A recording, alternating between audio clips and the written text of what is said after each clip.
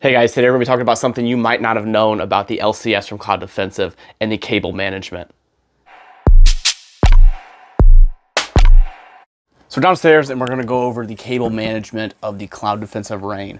These things are really cool, and this is what a lot of people are going to be thinking this is going to look like. You just pull the cable right out of it and bring it this way, which just works. I mean, your cable is pretty managed. It's not really sticking out. It's not going to get snagged on too much, but the way Cloud Defensive designed this is you can make this a lot more hidden, non-seen, and have just barely any cable coming out of it if you do it the right way, and that's what we're going to go over real quick. So I'm going to break this down, and I'll show you exactly how to run this cable to manage it even better than this.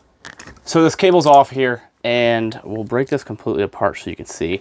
Right here, there are channels inside of the mount. So when it's mounted like that on the side, and you don't see these channels, but you put the cable wire inside these channels like this, and they stay under there and hidden under the pick rail, and you won't see them, and it keeps your cable from being out. Because a lot of the lights you'll see, they'll be sticking out like this, or people will zip tie them or tape them, just some way to keep that cable close. But with these, you put the cable in these channels, and there's actually something that a lot of people don't know about as well, is there's a spot right under here. If you put it through this channel, under here, then back through this channel and out, you lose this excess. So let me explain that. So instead of just exiting this straight out the right and right to the light body, what you're gonna do is you're gonna exit out the left, you're gonna go up this channel, up the top, back down, and then to the right. So that's gonna get rid of all this excess wire, and then all you're gonna get is this little bit of stub sticking out. So let's real quickly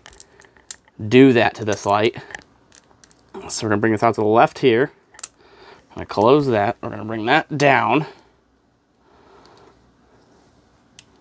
And then I'm going to put this back on the rail where I had it. So it'll make it much easier if you remove this tail cap here, because it just makes it easier to move the cable and manipulate it. So now you're going to take this piece. You want to exit out that side port. So again, this is going to be a little bit difficult at first, but trust me, it'll be worth it when you're done, because then you won't have to worry about cable management anymore. Your cable will be completely right where it needs to be. And then once you can get it all closed like this, then you want to get these tightened down just enough that it's going to stay, and then you can move things around.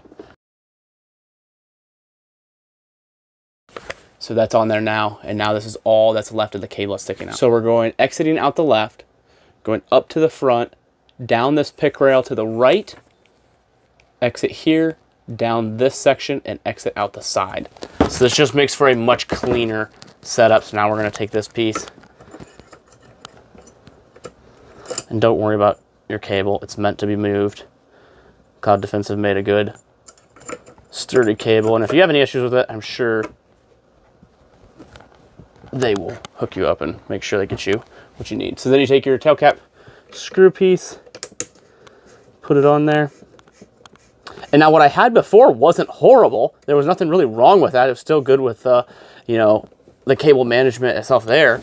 But this is a ton better. Look how much less, you know, before the cable came down a little bit and then went back up. Really wasn't out of the way. I could have thrown something there to cover it, but this is so much better. Now that is all that is sticking out of this gun.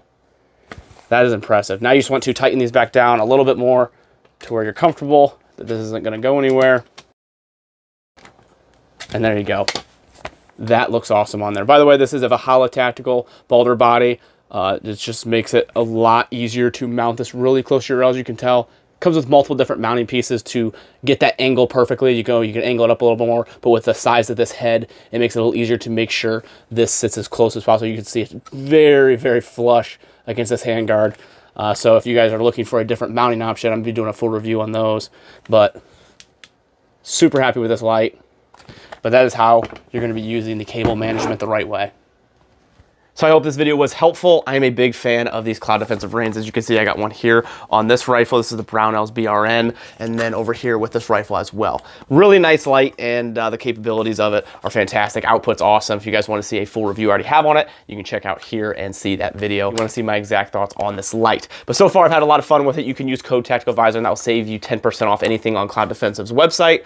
But I have been a big fan of these so far. They have their pistol lights coming out very soon. I'll be getting a hold of a couple of those and testing those out out like I did with the REINs and the Owls. So I'll be able to give you guys a really good idea of what I think of those. Other than that, big fan of Cloud Defense and the things they do and the thought process they put in with little things like this. So if you want to help out the channel and the things that I do here, there's a couple ways to do that. Down in the description, there are some discount codes from companies that I personally trust that you can use to save some money. And there's a link to my website. From there, you can use links to other websites like Brown Nails, Air Precision, Premier Body Armor. Anything you purchase using those links does help out the channel a ton, and I really appreciate that. If not, I just appreciate you guys watching the channel, being here, commenting, sharing, subscribing. Those things do help out as well. A couple companies that support my channel and things I do are Howitzer and TA Targets. Howitzer makes some great clothing, and they donate 5% of proceeds to charity, which is really cool. Plus, I wear their stuff all the time, and it's super comfortable. They have pants, shirts, jackets, coats, hats, everything pretty much you can think of on their website. There's a link to the description for them. And TA Targets, pretty much the only targets that I use at my range, and I definitely recommend them. And you can use code Tactical Advisor, and it'll save you 10% off there as well. This is the Galil Ace. I'm sure you've been looking at this thing and eyeballing it because it's an absolutely gorgeous gun.